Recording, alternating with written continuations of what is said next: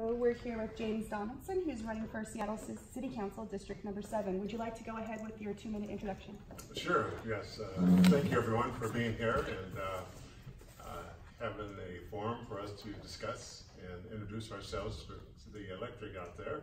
My name is James Donaldson, and I am a longtime Seattle resident in the neighborhood of Magnolia in the District 7. I've been there almost 40 years. She graduated from Washington State University in 1979, so this is my 40th anniversary of that. Moved to Seattle in 1980 and began playing with the Seattle Supersonics, the NBA basketball team, for the first 3 years of my professional basketball life. And then moved on to other countries and other cities beyond that, playing for a total of 20 years professional basketball. But at the meantime, becoming a small business entrepreneur, a small business owner with the Donaldson Clinic, which is a chain of physical therapy and sports rehabilitation clinics. We ran that for 28 years until just last year when I decided to finally close that down and move on to a couple of new chapters of my life. One being a candidate for Seattle City Council, District 7. I bring a world of experience to this front with business ownership, being a small business advocate, working with mental issues and health challenges and things like that.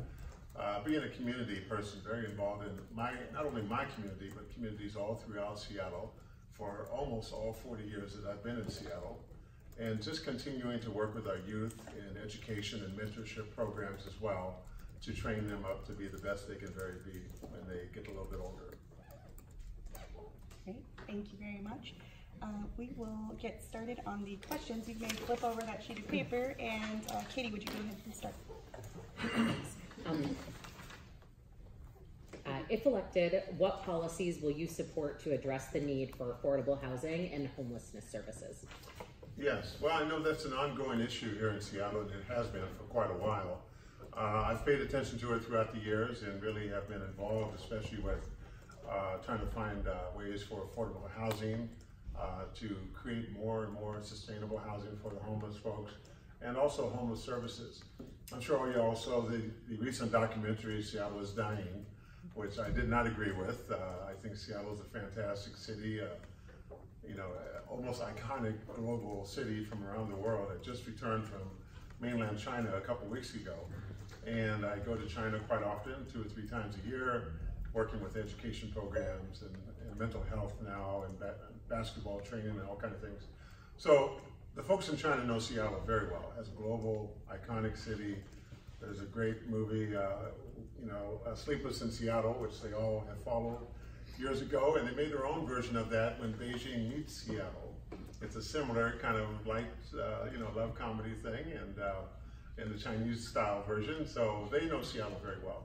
I know Seattle very well. I've been here, like I said, 40 years and very involved. So with the affordable housing piece, I'd like to take a look more closely at all of the policies that are in place currently for developers who come into Seattle. What is it that we are asking them to do? What is it they're required to do? And to make sure that they follow that. It's not just a matter of putting it into the paperwork and then shipping it off somewhere else. We want to make sure it's in the buildings that we are talking about and pertaining to, and they are actually building and partaking in. So this is a collaborative effort to make sure that all of us fully understand what's expected, what's reasonable, what's realistic, and to move forward and get those things done. The homeless services, as I mentioned with the Seattle Dying documentary, I love the reference to the program they had in Rhode Island, where the intervention came into place. So they got a lot of those folks into their treatment sessions of alcohol or drug, what have you, mental health, and made sure that they followed through with that for a while to see if they can really help turn those lives around. That's the only way we're going to be able to deal with it, is really intervene at an earliest possible point and to stay with it sustainably. Great, thank you. Alice? Seattle has the most regressive tax code in a state with the most regressive tax code in the country.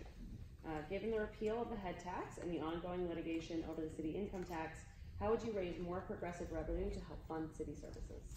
Well, I think we've become a magnet for quite a few global corporations to either start up here in Seattle or become part of the Seattle fabric. Those corporations, of course, they get some benefits derived from moving here in the first place, creating all the great jobs they do. I was against the head tax from the start, even when I heard about that over the last year or so, and I was glad the City Council went back on that and took that away.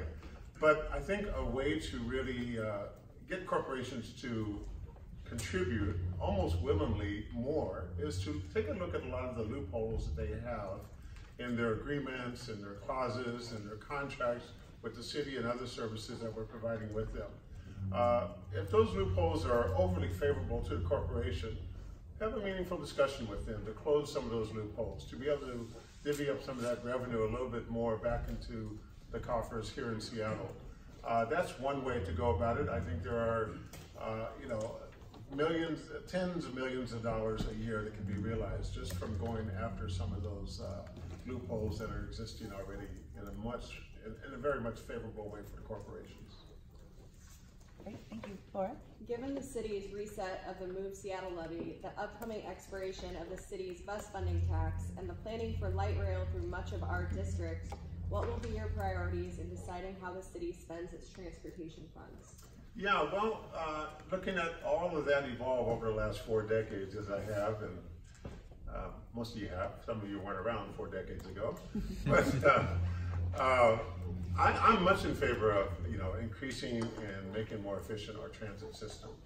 I'm in favor of light rail and even the old railway trolley cars, and putting those tracks in place that become a permanent fixture of the infrastructure.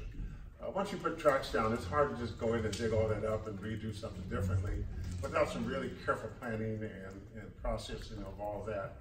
But if you make the commitment to rails, light rails and trolley cars that can connect our neighborhoods a little bit more efficiently, I think you'll find a big increase in the amount of tourists who can get here from our piers where the cruise ships docks now.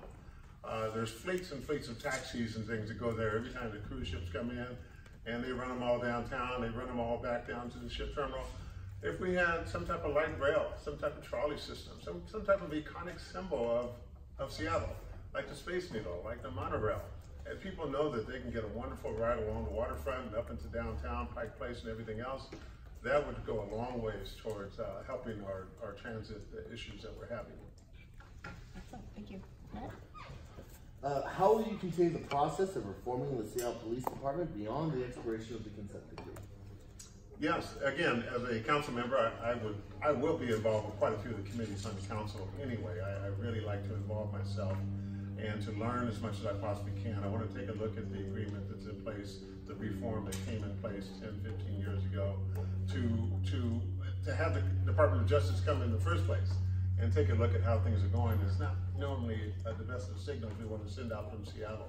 So to take a look, to update what needs to be updated, to improve what needs to be improved, and maybe to do away with something that really has no matter in the first place.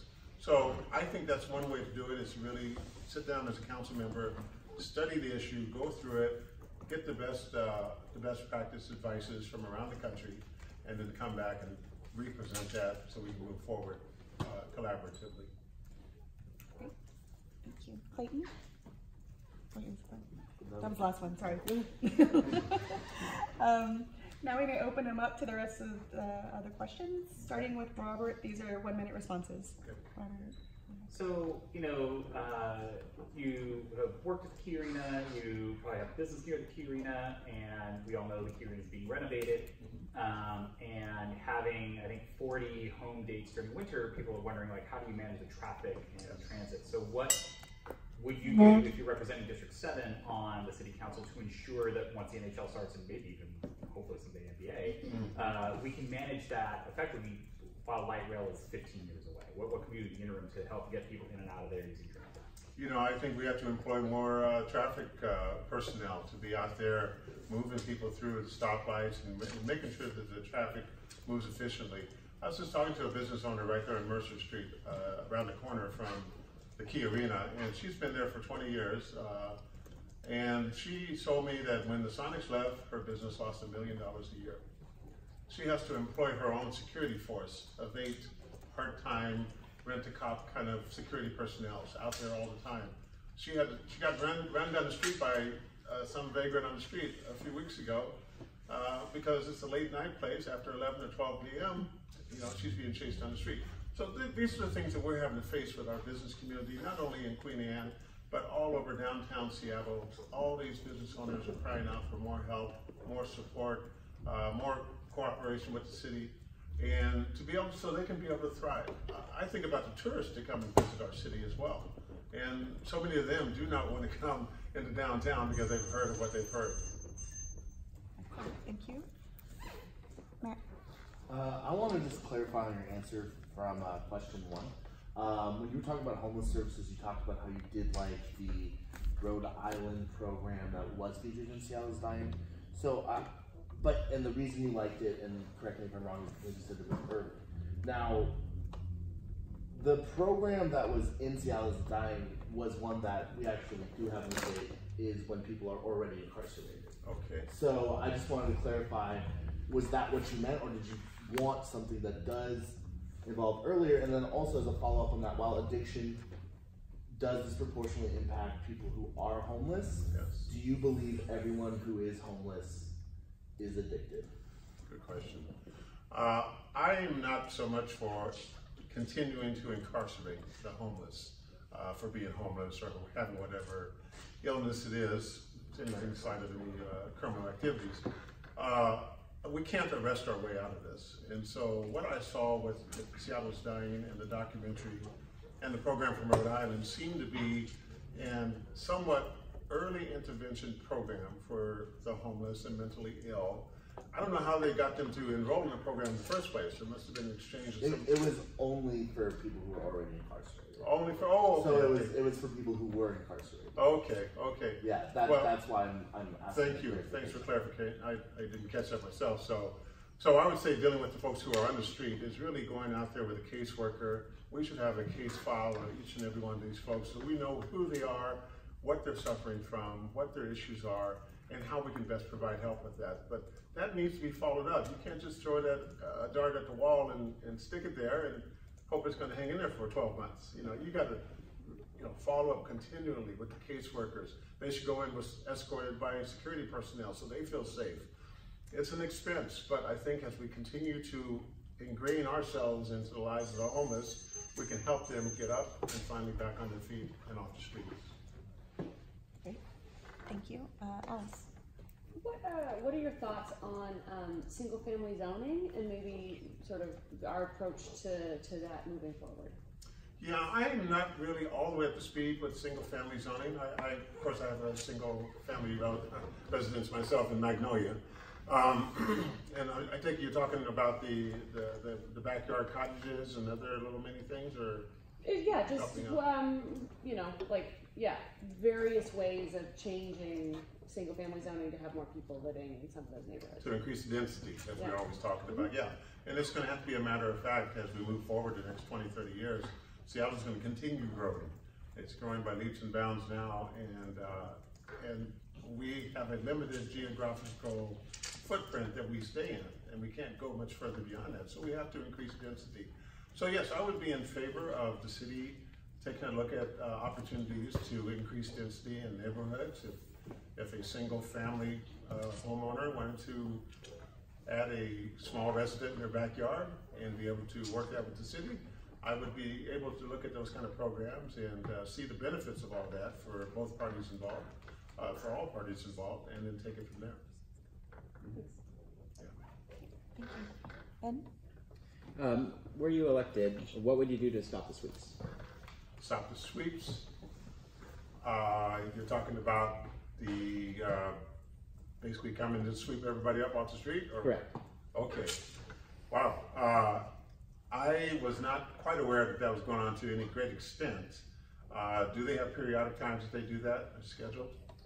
They're doing it all the time. All the time. Wow. Wow. At great expense to the city. Okay, I'm sure it and is. to the populations most affected. I'm sure it is. Yeah. You know, I'm not so much for coming in and just doing an all-out sweep. And I've watched the cleanup process up at Northgate, the little circle there at Northgate and I-5. They came in one day, the city officials cleaned it all up, took all the tents down, all the trash away, but looked like a great, nice little lawn again. Within a week, everybody was back there camping out again.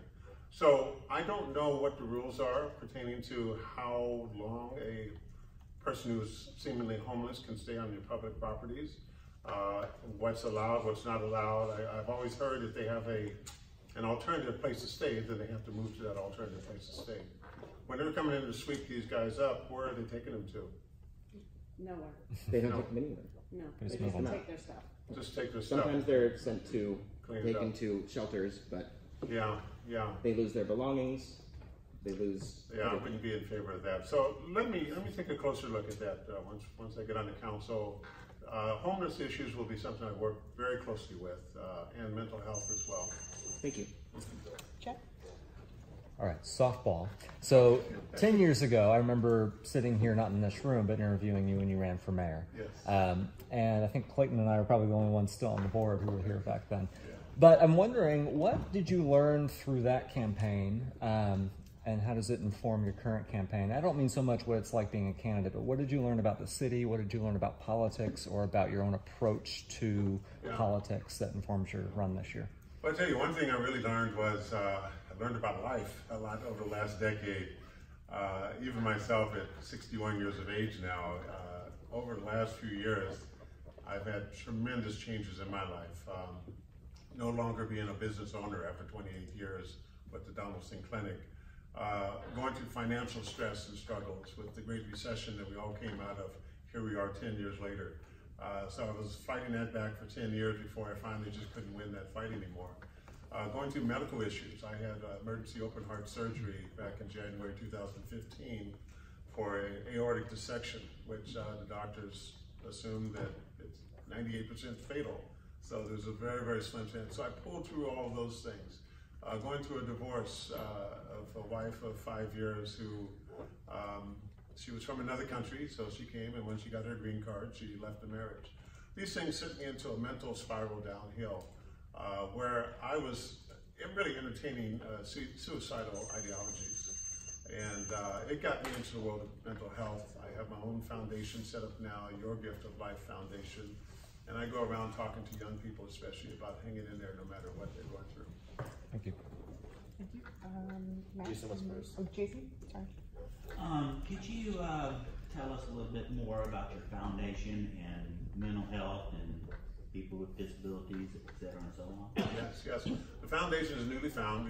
We opened it, established it with the state of Washington in January of this year. As I was going through my mental challenges and issues of depression, anxiety, suicidal thoughts, and it went on for 12 months at least, that I was in that deep, dark spot. As I finally started emerging out of that and seeing a little bit of daylight at the end of the tunnel, that there was hope for tomorrow, there was a reason to live, there was something to look forward to, the ideal came to mind of being able to help others, and being able to provide resources to young people especially. We're losing two school-age kids a day here in the state of Washington to suicide around the state, 2 a day. And that's between the ages of 10 and 18. And that's a horrible number, and anybody has to suffer through the loss of someone via suicide or is left behind and not understanding what's going on. It's a very difficult place to be. So I can address more of that foundation as we can move forward if you'd like to hear more about it. Great. Thank you, Matt. I believe you filed on Friday, and one of the benefits of filing on the last day is you know what the field looks like. Sure. So, what is it that you bring to the table that the other candidates don't? Oh, wow. Okay. Well, it's a great question. I think I bring a world of experience. Not only being of age now, 61 years old, of being around long enough to see a lot of things and to know a lot of things.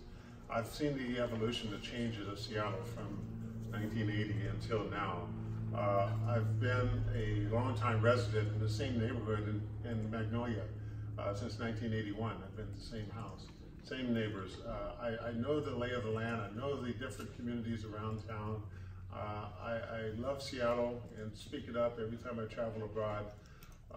And so I bring that. I bring a world of business experience, so I know how to balance, budget sheets and profit and loss statements and create a budget and all those kind of things. I did that for 25 employees for 30 years. I'm into education and really training our young folks of being educated, being responsible, being accountable as they grow up, and now with the mental health piece, being able to add that to them as well, so they have a place to go when they're struggling in life. Thank you. Now we are ready for a 30-second wrap up. Okay, from me? Mm-hmm. Okay. Going around here. All right, well, thank you very much for the opportunity to come and speak to all of you today. As I mentioned, I do bring a lot of great experience, life experience, even more so to the City Council campaign. And if elected, I would be able to serve our community of Seattle very well, our District 7 very well. I'm well known in the community, well known around town, highly visible. I can't hide. So people come up and talk to me all day. My life has been in the public sphere for 45 years, being a professional athlete.